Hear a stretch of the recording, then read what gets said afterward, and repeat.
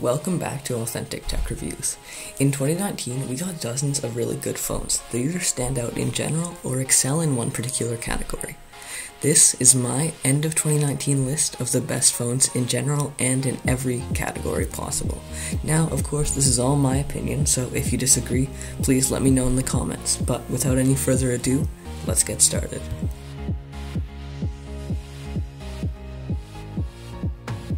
I might as well start at the top.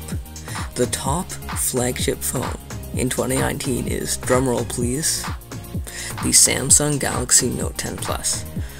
On this phone you get a great Samsung screen, amazing build quality, top of the line specs, a great camera, and to top it all off, an S Pen. Of course, this is a super expensive phone, but if you're just looking for the all-out best experience you can get, this is the phone for you. The next category is the best phone for photos. Now, before I tell you which phone is in this category, you should know that this isn't the same category as the best phone for videos, because that's a pretty different phone. But the best phone for photos in 2019 is the Xiaomi Mi Note 10.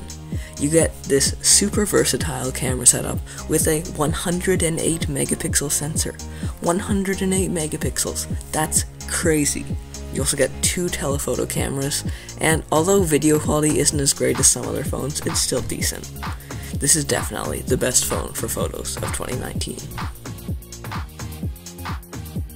The best phone for videos is the Apple iPhone 11 Pro.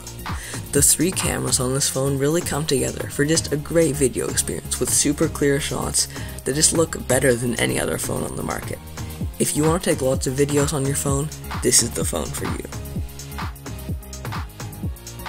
We've got several decent gaming phones in 2019, like the Xiaomi Black Shark 2 and the Red Magic 3S. But of course, the best gaming phone of this year is the Asus ROG Phone 2. On this phone, you get the best specs available, a crazy 120Hz display, a huge 6000 mAh battery that also has fast charging, and you also get great speakers.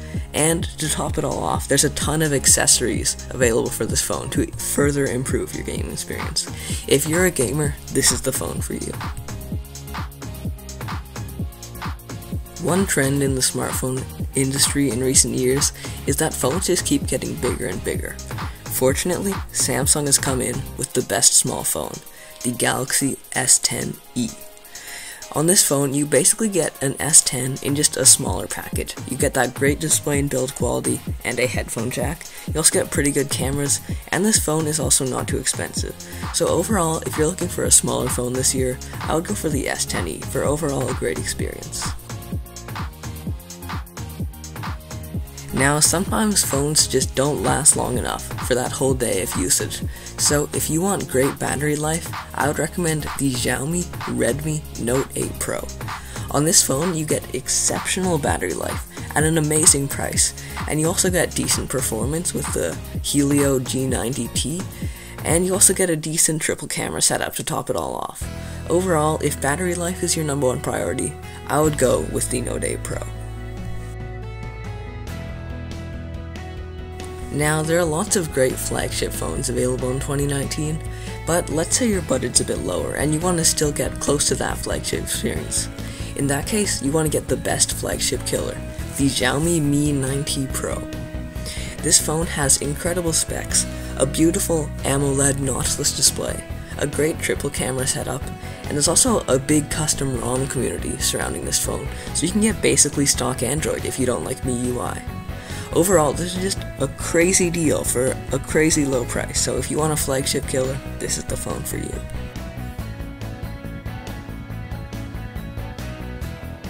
Now, I've gone over the best phones in every category, but in my opinion, the top phone of 2019 is the OnePlus 7T.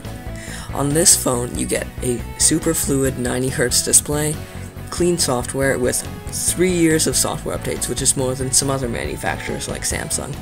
You'll just get a super fast experience with the great under-display fingerprint sensor. You get a decent camera setup, and you also have the flat screen, so you won't be getting those annoying accidental touches like on some other flagships. And this whole package comes in at only $600 US. That's just crazy. Like, I don't understand how any other phone could possibly be the top phone of 2019. The OnePlus 7T is just a great package at a great price. So those are my top phones of 2019. If you have any comments or questions about this list, please let me know what you think in the comments.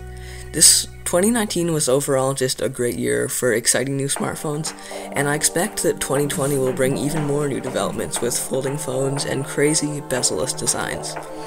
I hope you enjoyed this video, and if you did, please consider leaving a like and maybe subscribing, because I really appreciate that. This is Authentic Tech Reviews, and I will see you in the next video.